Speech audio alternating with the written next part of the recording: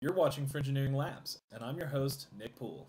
Now, I thought it was too early in the year to do a Valentine's Day episode, but I also thought it was too early in the year to buy these chalky, sugary heart candies, and yet, here we are. So, today we're going to talk about hearts.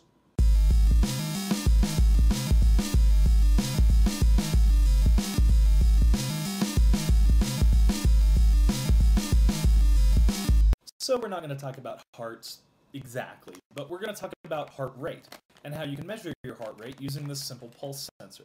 This is an open source pulse sensor that's recently been released by a couple guys called Joel Murphy and Yuri Gitman. And they've come up with a very simple design for a pulse sensor that can interface with controllers like Arduino and give you a very simple readout that you can use to calculate your pulse in beats per minute. So heart rate data is really interesting data, and you can incorporate it into all sorts of projects. This pulse sensor is available at www.pulsesensor.com, conveniently enough. So let's see what's in the bag.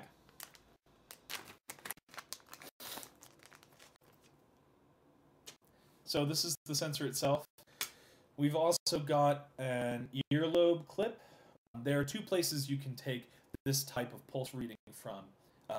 At least two places that are easy to do it, and that's on the earlobe and on the fingertip.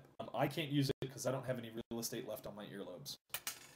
There's also a little Velcro band, which is used to stick the sensor to the end of your finger like this, and then a couple of Velcro dots, and you just take one of those and stick it to the side of the sensor that doesn't touch your finger, and then you can attach it to the Velcro band, and that whole rig there can just go on your finger, and you're ready to measure your pulse.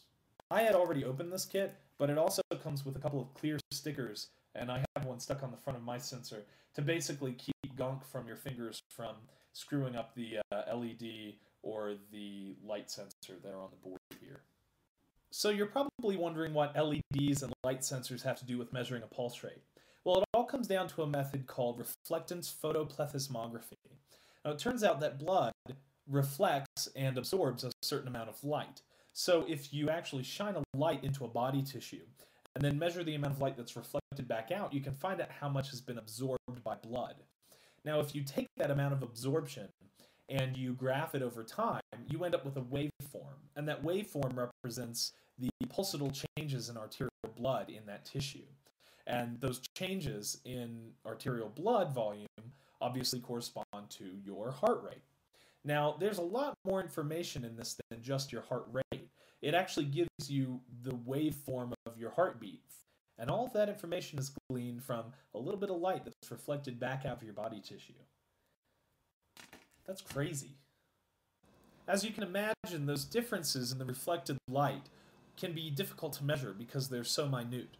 So one thing that they've done on this board is they've also added an amplifier, and that amplifies the signal that's coming out of the light sensor.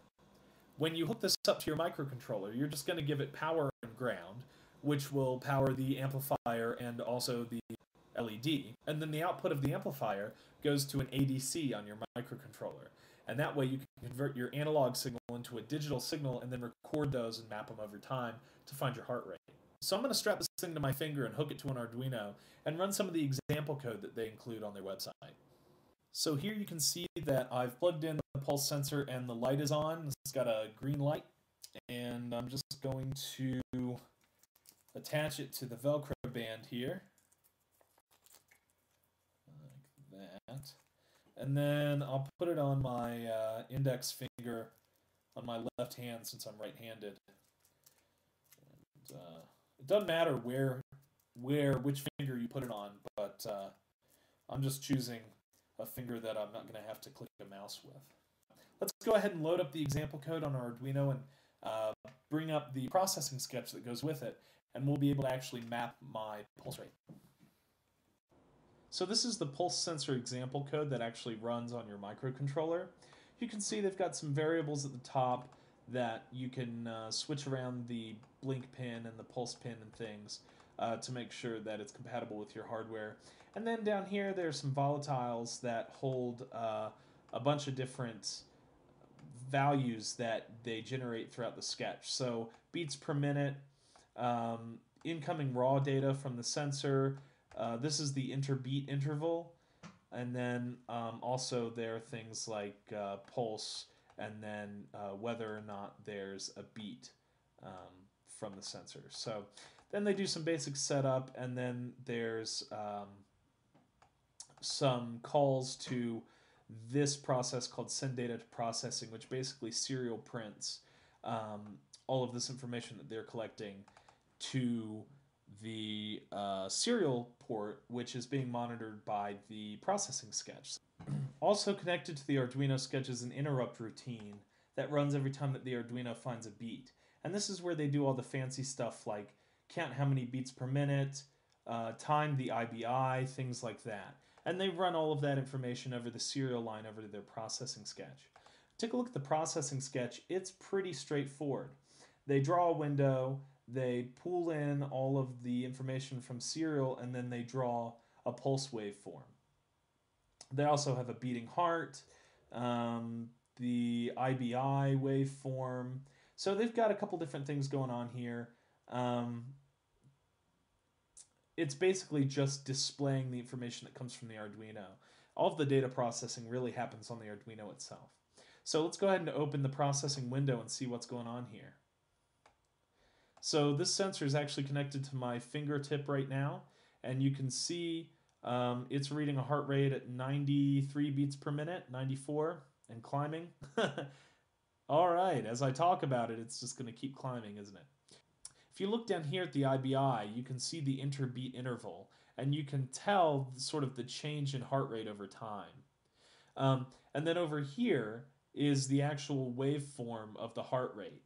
Now, this can be screwed up if you're moving the sensor around and stuff. Right now, my hand is like perfectly still. So all of these climbs and drops in heart rate are troubling, but not for the sensor. So I'm actually going to move the sensor around now, and you'll be able to see what's happening there. So here, I'm just kind of pinching the sensor against my finger, and there you can see if it's too tight, blood can't pool in the tissue, and it doesn't allow a good reading to get through. If the sensor is too loose, you see you get these peaks, and the whole thing is sort of and the whole thing is just, you see these peaks come up too high and then they clip.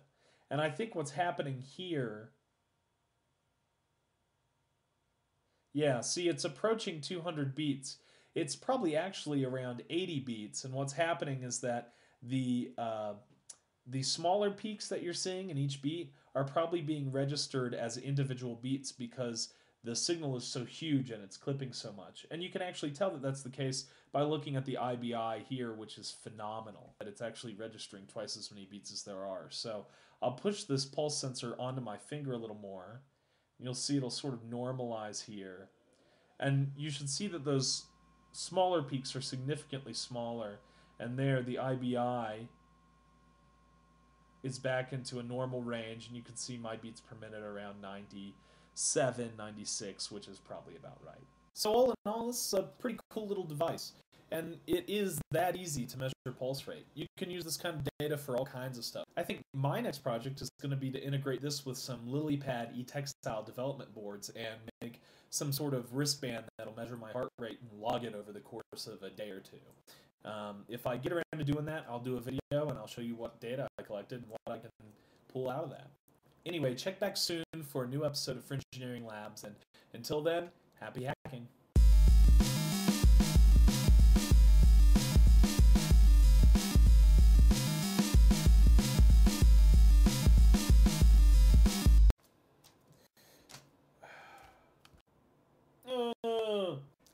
There's a couple of Velcro dots here, which are you. Okay, stick the finger. Stick the finger.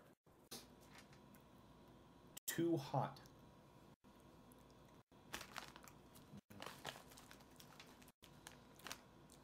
Hey you. That's not particularly romantic, is it? I am sure. Okay. Don't tell. Well, that's mildly creepy. LOL. Oh, someone has the internet. Get real. Get real? It's just kind of mean. Still tastes alright.